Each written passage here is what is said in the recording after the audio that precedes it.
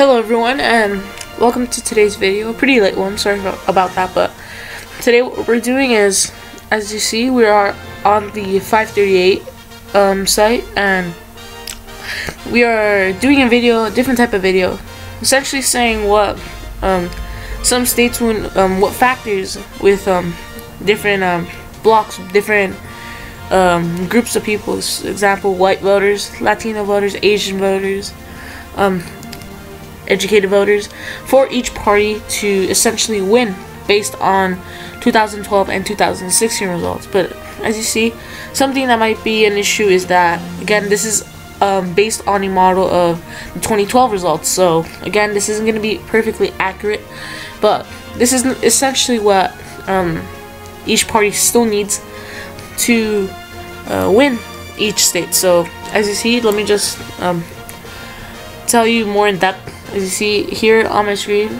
basically, as you see, we have white women, white men, black, Hispanic, Latino voters, Asian voters, and essentially, as you see, for example, with white women, basically, since it's on the red side, it's essentially saying that white women voters are turning out. 65% of white women voters are turning out to vote, and they're going 55% to 45, or to other 55% to the Republicans.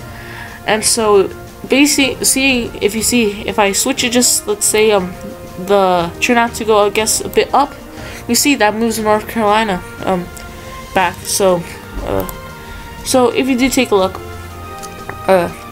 we'll just give you some scenarios. So essentially, again, this was the 2012 results: 332 for Obama, 52% of the vote; Mitt Romney, 206, 47% of the vote. And essentially, what let's assume that there's about 3% of third-party vote, because again, Gary Johnson gets about 2%, 2.5%. Joe Stein gets about half a percent, maybe even 1%. But essentially, well, and we're gonna split the white vote by gender. So, assuming, again, black turnout was down in 2016. So let's assume it goes down to about 60%, let's just say, and it goes to about 90% to the Democrats, as you saw. Actually, let's reset this. You take a look from 93 to 90% and 55% of the turnout out. Nothing really much changes. Again, lots of these states have toss-up states don't have that much of a don't have a humongous black population. But again, Trump is an issue with his rhetoric on Latinos. Let's assume the turnout is up about 60%, and they're going about 17 and 20 to the Democrats.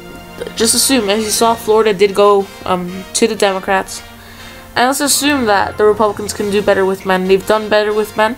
As you see, that moved a lot. That moved New Hampshire, Ohio, Virginia, and Florida to the Republicans. But let's assume white women are going more for the Democrats, and they're turning out about the same numbers. As you saw, so much moved.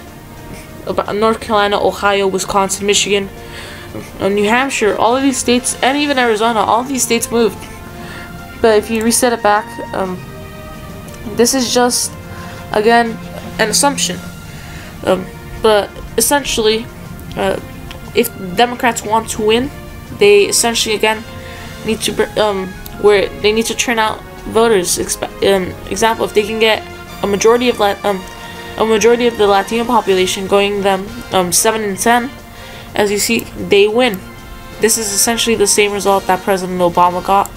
But let's say black turnout is low. They're getting 9 and 10 voters, but only about 55% are turning out. Again, the popular vote changes, but not much of the electoral college. So Democrats just need to hold their own.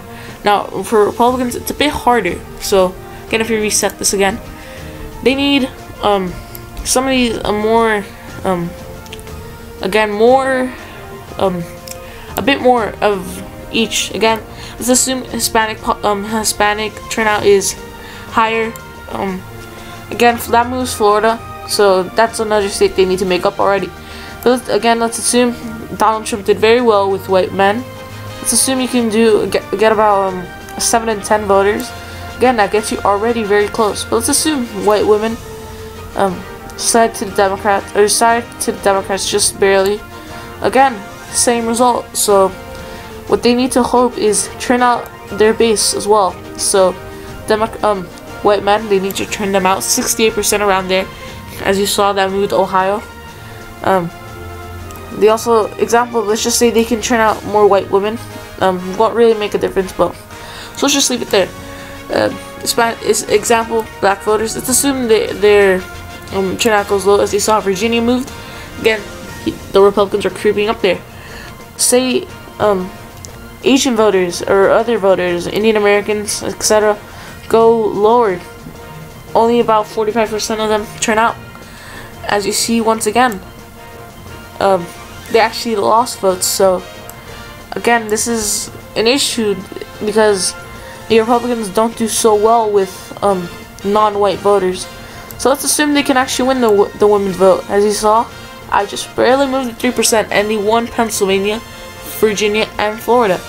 So just seeing this, they need the Republicans need to do a bit more to win elections. As you see, I have to move them win a majority of white women, win a majority of white men, and turn out for the Hispanic population go up, but black voters go down, Asian voters go down, and they barely win. They do get, of course, in this scenario, a popular vote majority. But again, let's assume that we get a surge in third parties. Let's say about 6%. As you see, the popular vote totals go down. So actually, let's reset this again. But let's assume that the third party vote, just on a hypothetical basis, let's just assume it's about 7%. Again, they need to turn out, win white men in big numbers, turn out be high. Again, just with white men, with about 7 in 10 white men coming out to vote, them getting 6 in 10 of them winning, they can get pretty competitive. Let's say white women again turn out about the same number, split evenly, and then the black vote is down, but the Latino vote is up. So again, and because of the population, some of these states could differ. So as you see in this scenario, 7% of third-party votes, and with the Hispanic population up, vote up, the black population down, and then turning out and winning the white vote, they can win. As you see, they've won, but with very few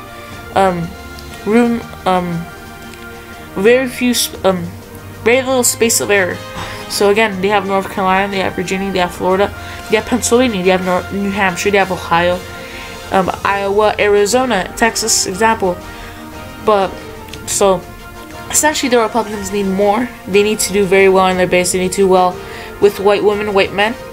But the issue is that, again, if they don't have someone that can appeal to more minorities, or that can bring out their base, or appeal to more traditionally conservative or moderate Democrats, Republicans are always going to be on a steep hill unless they can change their appeal, change their basis of what they're for. And if they don't, it's just going to be very hard for them to win elections in the near future, I guess, unless of course you run someone like Trump. But yeah, this is basically just a quick rundown of what each state needs to have, what it needs to happen for each state to go essentially for either direction. Again, if one of you guys comments down, I can leave you a link to the site. You guys can probably also find it. So yeah, please leave a like, please comment down any suggestions, please subscribe, please share this channel. I hope you did enjoy. Yeah, just share this channel. Yeah, if you did enjoy, please leave a like, please comment down, please subscribe. I hope to see you in the next video. Peace.